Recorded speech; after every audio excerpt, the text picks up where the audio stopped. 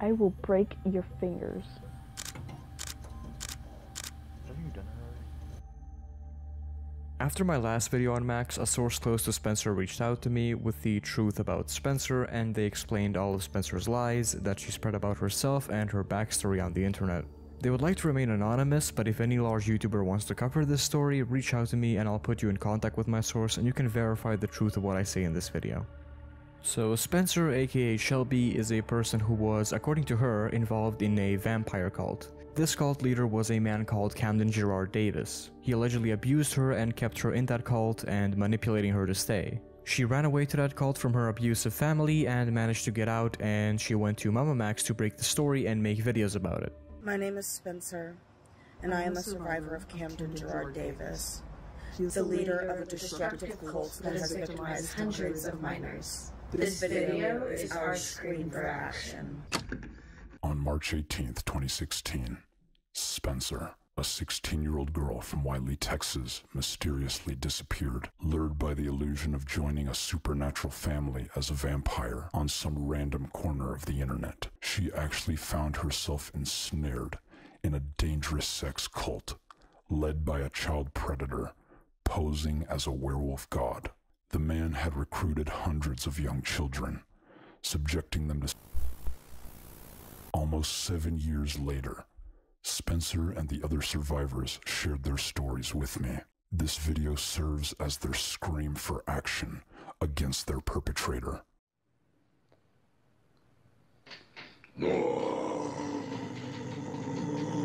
At least that's her side of the story, and her story has plenty of holes in it, as you'll see in a bit.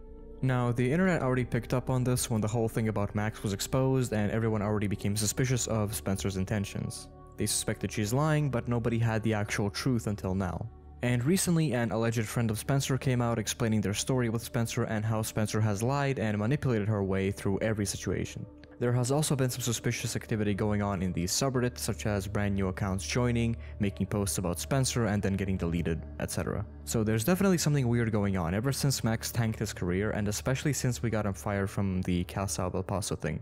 So I'll go over each of her many claims about herself and about her past, and her life about Camden, the cult, and life with MamaMax, starting with her past. Her first claim is that she was abused by her family, and this is one of Spencer's main lies. Spencer was not abused by her family, at least from what I gather. She grew up in a good home in Texas and had whatever she wanted. She was obsessed with online serial killer roleplay and all kinds of other not safe for work stuff from a young age, and you can even see that from the Tumblr accounts and who she interacted with. She was also good friends with a person who wrote a lot of this roleplay, still, which I won't name right now, and this involved a lot of and serial killer roleplay, etc. So she most likely started believing all of this roleplay stuff she was involved in. Now, when she ran away from home, she alleges that her stepmother hit her. However, this person that reached out to me has a different story. So she was going to have her phone taken away, and she didn't like that, so when that happened, she physically struck her stepmother before running away from home.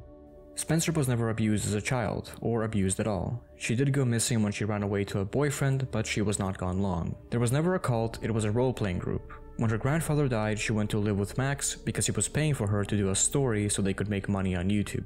I have seen so many videos on the internet about her, and everyone here is disgusted that knows her. She has claimed abuse her whole life. She claims to have disabilities, she claims she never went to therapy. Everything out of her mouth is a lie. I literally saw a video where she says her stepmother abused her. No, she attacked her stepmother when her stepmother took her phone at 14. So she ran away to be with her boyfriend in a role-playing group. I know your videos haven't covered a lot of that story, but I'm just finding anybody that is willing to know that she was not abused. She has claimed abuse on her family, she's claimed abuse of friends, she's claimed abuse of people that have employed her. She says she can't hold a job due to disabilities, and she's a fraud. She was never thrown around in foster care, she went to a group home when she was found in Georgia after her and that Camden broke up, and she was found in a park and then was picked up by her family. She never wanted to follow rules, she didn't want to go to school, she lived in a fantasy world online and the internet has ruined her, and now it's all about trying to become famous and making money. I also want to say this child from her whole story I heard online from the beginning is really disgusting. Shelby was a spoiled child who grew up with everything she's ever wanted. She lives in a fantasy world and is always a victim. She really needs to be in a mental hospital right now. The next claim is that she is disabled. Spencer often lies saying that she is disabled or has some sort of disability, however that's far from the truth. As far as I know, she has no diagnosed physical disability. In fact, according to my source, she has attempted to get disability payments by pretending to be disabled in court and carrying a cane. This is also confirmed by the recent post on the subreddit, which is posted by an old friend of Spencer. One of the things that they said is that Spencer tried to get disability checks but was refused. Now, she had a job at a vape shop, but she couldn't hold it down because she had to mop a floor and she refused to do so because of her disability, or at least the disability she claims she has. But as far as I know, and as far as anybody I've talked to about this that's close to her knows, she does not have a disability or any diagnosed physical disability. Recently, she went online trying to get a lawyer to fight disability because she got a job and she said she couldn't mop because she's been trying to get disability forever. And she has no documentation for it, so she's been denied. So she pretends to be a victim all the time, and that's how she gets what she wants. This is also confirmed by that Reddit post. Now, one of the major claims that she makes is that she was abused by Camdan and was involved in this huge vampire cult. Now, Camdan most likely did not have any type of cult, at least not one as big as her and Max claim.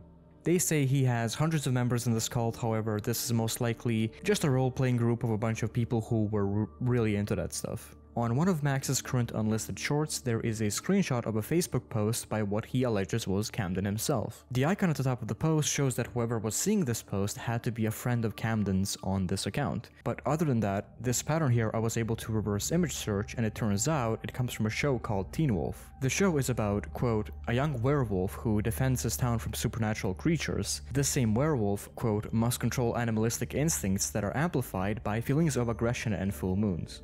Now, this might not seem too relevant, but Spencer over and over again claimed that in the many interviews she had, that Camdan forced her to have sex with him outside whenever there was a full moon. So it seems like Camdan was role-playing this character from the show, that or Spencer just made all of it up, because she was a fan of the show or something. As I talked about before, she's into some really messed up roleplay stuff, so it wouldn't surprise me.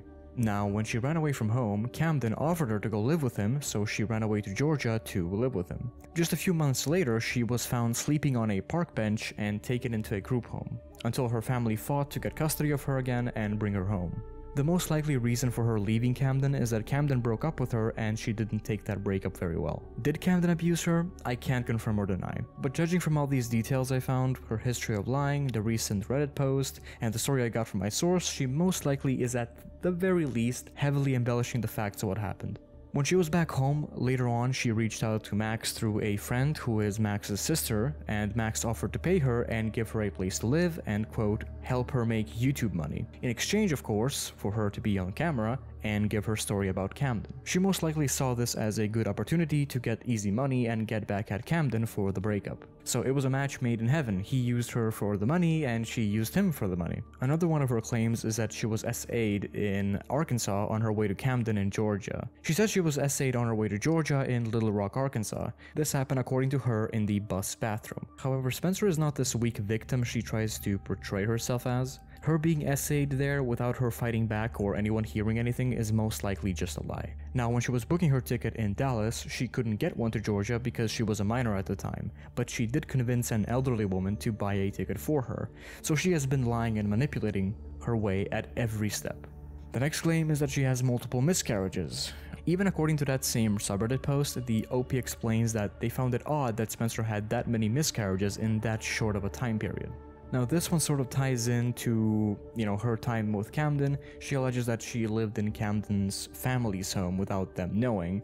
However, this most likely is not the case, since if she lived there for multiple months, for the whole family to not notice anything, I find hard to believe. The next and most recent claim is that Max is starving her and abusing her. Max is most likely not starving her. And actually, allegedly, Max has been using a food bank for some time now, at least since we got him fired from the Casa of El Paso thing. And Max is even paying the money he owes her around $5,000 in monthly payments of around $600. So he most likely does have some money left, but he just does not want to spend it, and he's trying to pressure Spencer into leaving or something else.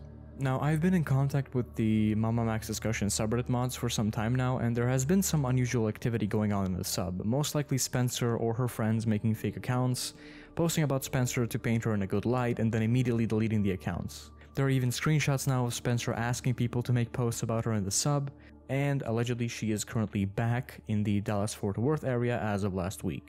So yeah, again, if there is any large YouTuber that would like to cover this, I'd be more than willing to put them in contact with my source so they can get all the up-to-date information and make their own video. This story definitely does go a lot deeper, so I'll make more videos on this if I get more info in the near future. So please, if you have any information and are close to either Max or Spencer, reach out anonymously and give your story. If Max or Spencer want to reach out and clear up some facts about anything I said, I am more than happy to host a dialogue here. I'm also trying to get to 1,000 subs, so I'd really appreciate if you could subscribe and get me there, so I can continue making videos like this one.